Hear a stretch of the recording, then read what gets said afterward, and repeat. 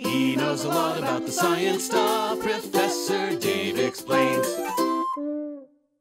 Let's take a look at a practice problem regarding quantum numbers and electron configurations. So the question is, for a neutral atom of arsenic, first, what is its ground state electron configuration? And two, what quantum numbers would be assigned to the electrons in its highest energy subshell? So if this sounds confusing, go ahead and check out my tutorial on quantum numbers and electron configuration. It's very thorough and it will elucidate all of these concepts for you. So once all of that makes sense, give this one a try.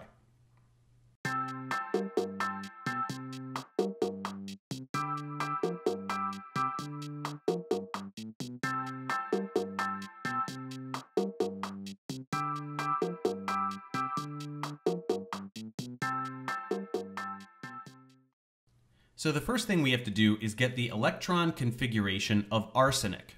So let's find arsenic. There it is, number 33 on the periodic table. So let's start working through the blocks of the periodic table. If we start in the first row, that gives us 1s2. Those are the electrons for hydrogen and helium. Then moving to the second period, we have 2s2, 2p6. Moving to the third period, we have 3s2, 3p6. Moving to the fourth period, we have 4s2. Then we go through the D block, and remember that the D block is one behind the S and P blocks, so we have 3d10. And then to get to arsenic, we're moving through the P block. We have 4p3, because it's the third element through the P block. So that will be the ground state electron configuration for arsenic. 1s2, 2s2, 2p6, 3s2, 3p6, 4s2, 3d10, 4p3. We can abbreviate that with argon core if we like, which would be followed by 4s2, 3d10, 4p3. So now to talk about quantum numbers, let's get rid of the periodic table. We want to know the quantum numbers associated with the electrons in the highest energy subshell.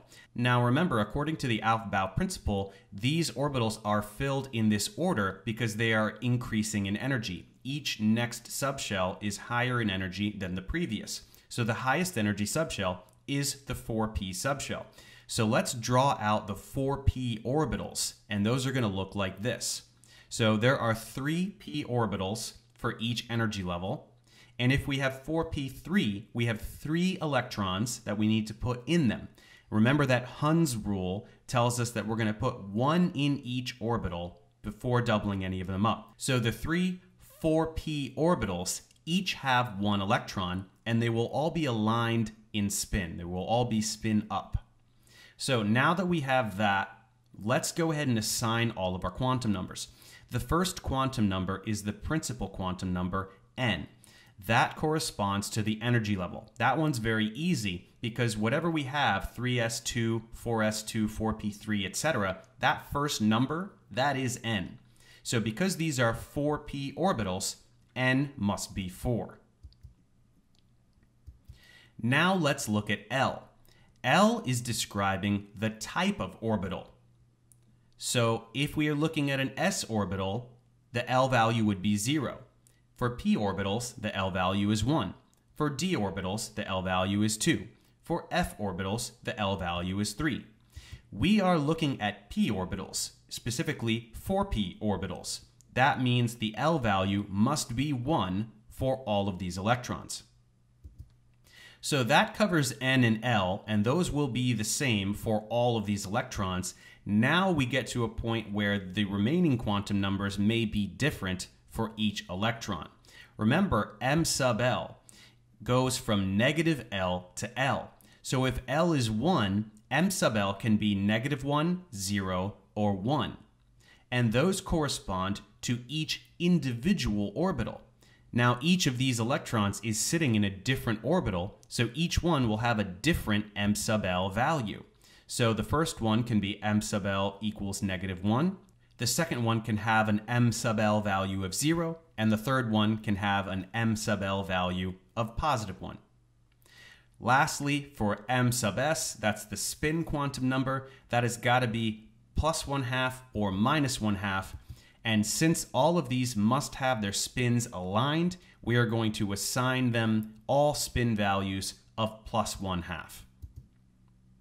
So that is all set for the quantum numbers. All of those have an n value of 4. They all have an L value of 1. They each have their own m sub L value, and then they all have m sub S values of plus 1/2. Thanks for watching, guys. Subscribe to my channel for more tutorials. Support me on Patreon so I can keep making content. And as always, feel free to email me, ProfessorDaveExplains@gmail.com.